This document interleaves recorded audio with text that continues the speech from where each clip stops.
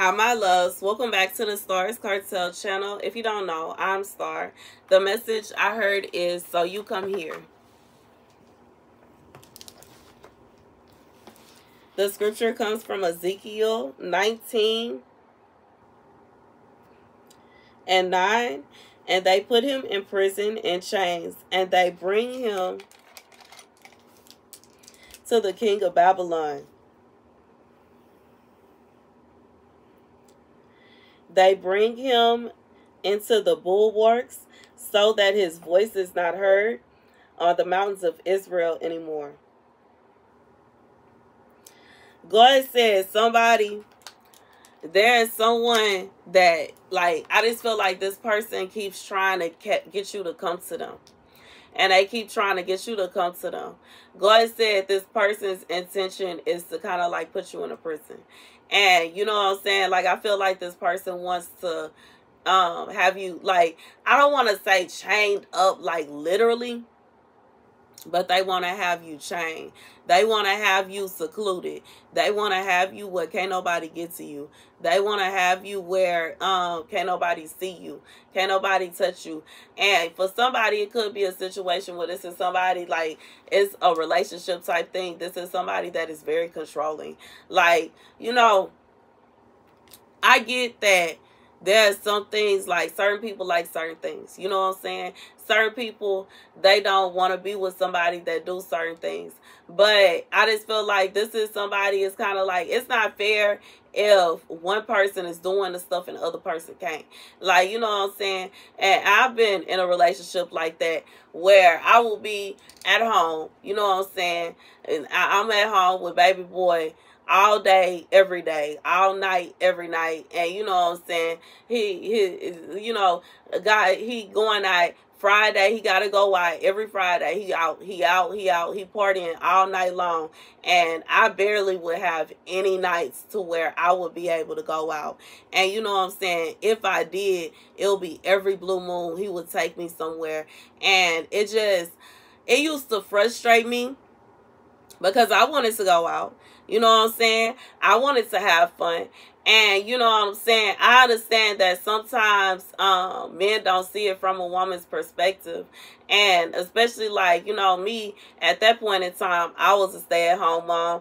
As, you know, basically I'm now, even though I'm working. I was working then. But I wasn't, you know what I'm saying, doing what I'm doing now. But I was working then. At that point in time, I had my makeup line. So I was working then. But, you know, it wasn't just like, it wasn't the same. And I was at home all day, every day. All day, every day. All day, every day. I would wake up, work out, do my makeup, photo shoot, take all that off, cook, clean up a little bit.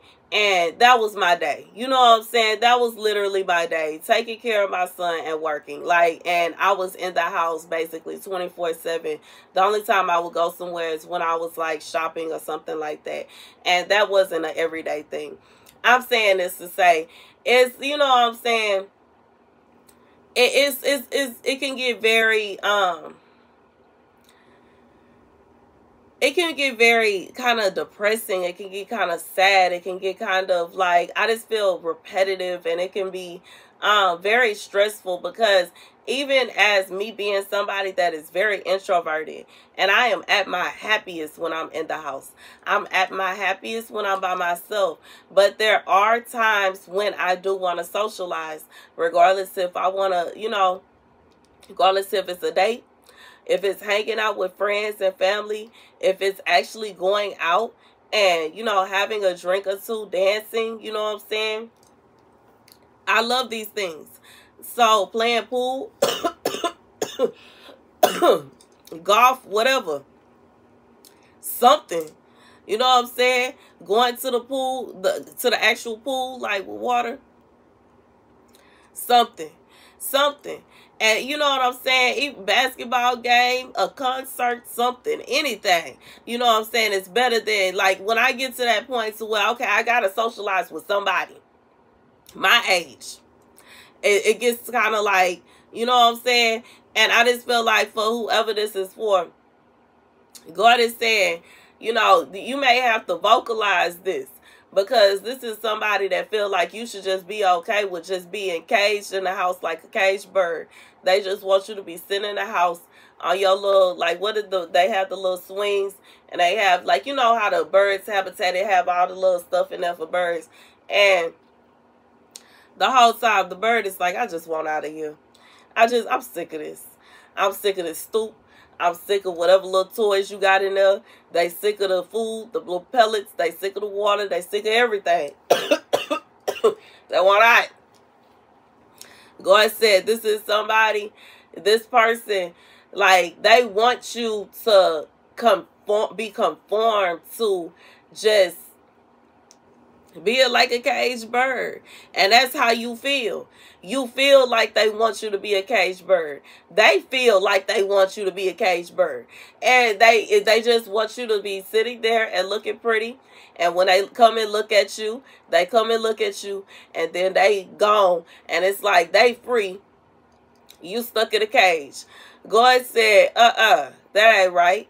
That ain't right. And you know what I'm saying? Especially like I said, like my past relationship with I'll watch it, you know what I'm saying, go get all jazzed up and out the door.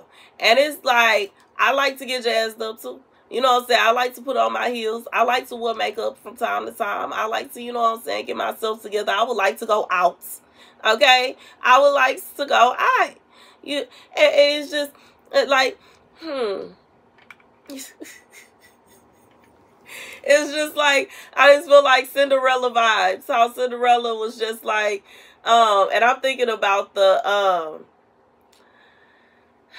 I forgot the name of it, but I'm thinking of the version with Brandy in it, and how she was just, you know, at the end of the song, in my own little corner, in my own little chair, I can be whatever I want to be. Well, she's looking out the window and she's just like,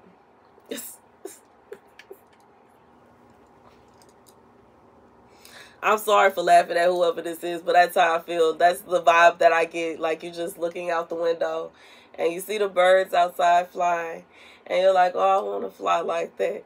And you see the squirrel collecting its little foods for the winter, and you're like, oh, I would like to go out and collect things. And you know, you see the dogs barking and causing havoc and mayhem, and you're like, oh man, I would like to go and pet the dog. And it's just like, you stuck in there, stuck like shook. God said, that's how you feel. They put him in prison in chains, and they bring him to the king of Babylon. They bring him to bulwarks so that his voice is not heard on the mountains of Israel anymore. And for somebody, it's a situation where you can't even defend yourself.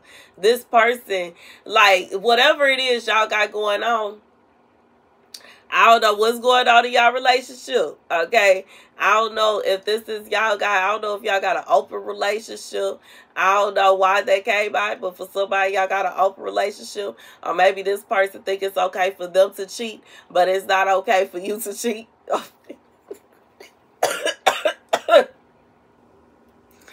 Or maybe, you know what I'm saying? And that might be for somebody, because, baby, but, they have basically put this on a one-sided handle where they can go and say whatever they want to say and feel however they want to feel, and you gotta hush and be quiet and sit there, and can't nobody come and rescue you. Nobody is having your back. Nobody is backing you up. Nobody understands how you feel. And you know what I'm saying, I've seen it time and time again where a man will go out and cheat, act a complete fool. Like, what's his, that's calling days, the T.I. and Tidy situation. T.I., we are bad, and Tidy do one thing, and he ready to fight and ready to snatch people up, and he acted a complete fool. And that is how men are. It's so many men. I'm not going to say all, I ain't going to put all in a bunch, but it's a bunch of men that's like, they will go out and just, they done slept with a whole block. And the woman who is heartbroken because he refused to stop cheating, go with one person, and now he is ready to tear the house apart. Snatch her up, snatch him up, snatch everybody up. Everybody they take, okay? Taking names now. Asking questions later. That type of vibe. I just feel like it's that kind of vibe. This person is using this against whoever. That's not fair. And I even feel like this person may even be using that as ammunition to carry on doing what they doing as if they wasn't wrong in the first place, as if that's not what made, you know what I'm saying? Because that's what I just feel. I just feel that vibe. I'm thinking about how the best man, how Mia, you know what I'm saying? Mia was the quiet girl, you know what I'm saying? The sweet girl, church girl. She ain't do nothing wrong. Lance just cheating on her with any and everybody. No, good and well, he ain't have no intentions of being serious with none of them women. He ain't have no intentions of marrying not one of them. He ain't have no intentions of actually starting a family with not one of them. But he just laying it down like it's going out of style. Mia did one thing. He tore up everything, ready to tear up the church, ready to tear up the hotel, wherever they was at. He acted a complete fool. A complete fool. And men that do stuff like that, hypocrites. It's very hypocritical. If you can't, you dish it out, but you can't take it. And if you don't want nobody that's gonna cheat on you, how about you don't cheat? That part. How about you try not cheating? How about you try giving the woman that you love your attention, your affection? How about you give her some time? How about you know what I'm saying? Like, I just feel like if you gotta choose your battle. But it can't be a situation where you just go lock her away like a caged bird, like she's a prisoner and she did something wrong while you running free and acting a fool. Meanwhile, you like a puppy going around sniffing everybody's butt. But she gotta sit in the house. She got to sit in the house and she can't come out. Woo! Baby, God said for whoever this is for, he is seeking judgment upon this man for how he did you. He's seeking judgment upon him for what he doing. And you know what I'm saying? I just feel like this is somebody your voice has been taken from you. You can't defend yourself. Don't nobody want to hear what you're talking about. Everybody that, you know what I'm saying, is going to agree with him that you in the wrong. But from God's perspective, he started it. He started it. He started it. He started it. I'm thinking about, what was I watching the other day? Dang. Oh, I was watching Major Pain. And it was the part where the boys was trying to get him fired, and they came in and messing with him. And one of the boys was dressed like, you know, in a dress. And they was trying to get a picture of him with the boy in the dress. And he made them all wear dresses and run out on the lawn. And, you know, the female teacher came out and was like, what are you doing? Okay, he said they started it. They started it. They started it. She was like, I'm going to finish it. God said he going to finish it. Okay? God is going to finish it. God is going to finish it. They started it. The man in this, he started it. He started it. He started, and he know he did. You know what I'm saying? And he know he did. You know what I'm saying? And he know he did. He know he did. He know he did. He know he has been withholding affection from you, attention from you, love from you, probably been taking these, you know what I'm saying, women all about the city and, you know what I'm saying, flossing and showing them off. Meanwhile, he wants you to be in the house like a caged bird. You know what I'm saying? And don't let it be a situation, you know what I'm saying, where this person, y'all not even married, you know what I'm saying, they not even putting you, you know what I'm saying? I just feel like it's not fair to you. It's not fair for you to be, I just feel like this is somebody that is putting you in a position to where you are just alone. And that's not fair to you. You know what I'm saying? You deserve love. You deserve affection. You deserve attention. And if they don't want to give it to you because they too busy finding other people to give their love and attention to, then maybe they not the one for you. You know what I'm saying? And if they feel like they still need to find other people to give love, affection, and attention to, then maybe they not the one for you. And if they not the one for you, you don't have no reason to be locked in a house like no caged bird. You are wasting your time. You are wasting your energy. You are wasting your efforts. And if they do feel like they the one for you, they need to open their mouth and say something. They can't, you know what I'm saying? Like they need to make that known. Regardless if it's making it official, you know what I'm saying, getting married. Oh, you know what I'm saying? Maybe y'all already, you know, girlfriend, boyfriend, y'all go ahead and tie the knot. You know what I'm saying? I just feel like this is somebody they dragging their feet. He's dragging his feet, and he's doing it on purpose because he wants to be able to go out and chase after all these other women. And if that's what he want to do, that's fine. He needs to say that. He cannot force you to be in the house like a caged bird. Meanwhile, he out acting a complete fool. We ain't finna do that. That ain't right. That ain't right. You know what I'm saying? And I just feel like that's what it is. And even if it was a situation where that's not what he doing, it's not fair. He could take you out.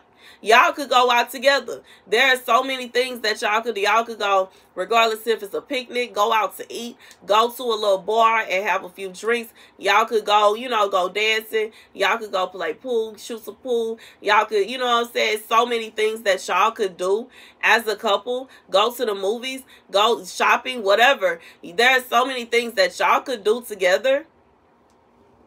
Spending time with each other where you are not feeling as if you're a caged bird. But this is somebody that got you feeling like you a caged bird and you in prison. And that's not right. You know what I'm saying? That's not right. And I understand this person may not want you to do whatever happened. I don't know what happened, but they may have that fear. But at the same time, you know what I'm saying, they also are not taking accountability for why that happened. You know what I'm saying? Because especially best man situation, that was 100%. She was sick and tired of Les acting a fool. And she was like, you know what, you act like you the only one that could go out and act up. You know what I'm saying? And I just feel like that's what it is. Like this person, they might have felt that way. Like they was the only one that could go out and act up. And then they found out that you could act up too. And they wasn't having it. They shut it down. God said, no, no, no, no, no, no, no. They need to stop. God said he will finish it. They started it. He'll finish it. That's the message. Thank you guys for watching. Be sure to like, share, and subscribe. And for whoever this is for, you are not on punishment. You're not on punishment. God saw that. God saw that they started it. God saw that it was them first and that you wasn't really doing nothing. You know what I'm saying? Baby, that's the message. Thank you guys for watching. Be sure to like, share, and subscribe. God said for somebody, this person has lied on you and trying to make everything out to be your fault, but it's them.